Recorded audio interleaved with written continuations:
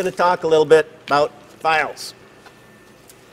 And very, very big peeve I have, because some file terminology, some is a little vague, different things you can choose to use for words, but some are very specific, and you see this on eBay all the time.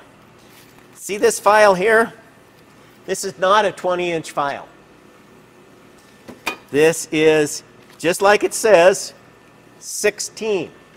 You measure your file from the end to where the shank is no more, where you have a full file, where if we wanted to cut the whole part that's just handle, you got 16 inches, not quite of working space. I mean, if this has got 14.5 inches of teeth, but you have 16 inches that you can stroke across. So that is how they size them.